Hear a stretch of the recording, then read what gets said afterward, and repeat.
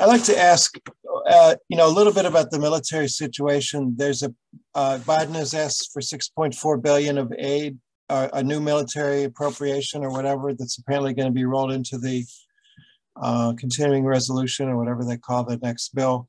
How much difference will this military aid matter to the outcome of the conflict?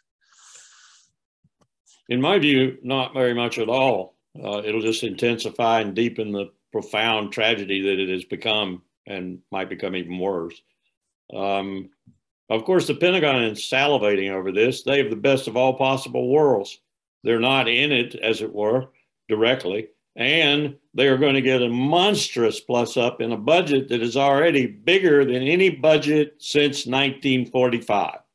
That's how huge their budget is right now. It is so huge, it's polluting the thinking over there.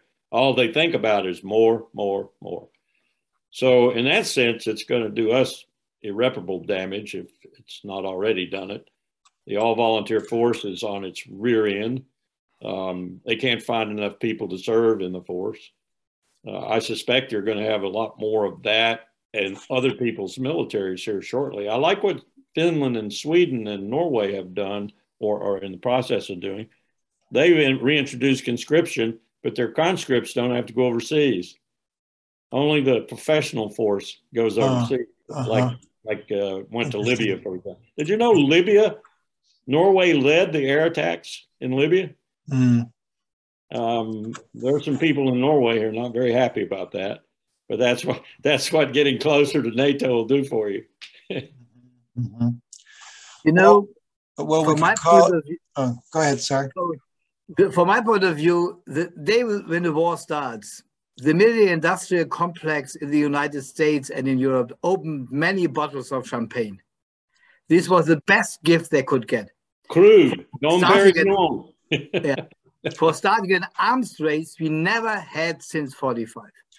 We have such an enlargement of military budget in all NATO countries.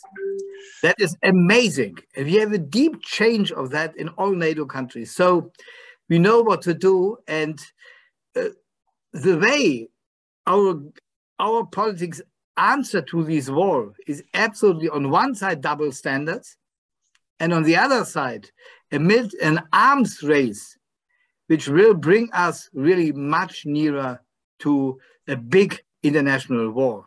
We have in the discussion now to have European nuclear arms under the leadership of France and Germany.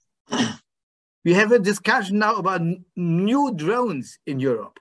We have the discussion about putting 50 to 100,000 troops to the border of Russia. We have in Germany the discussion of revitalize the job for the army to have an army from 400 or 500,000 people, which we stopped having after the Cold War period. That is the situation. And that makes the world much more unsecure. And that is absolutely the wrong way. So that is the consequences of this war, is a totally other world we are coming in. And this makes the situation so dangerous and so difficult.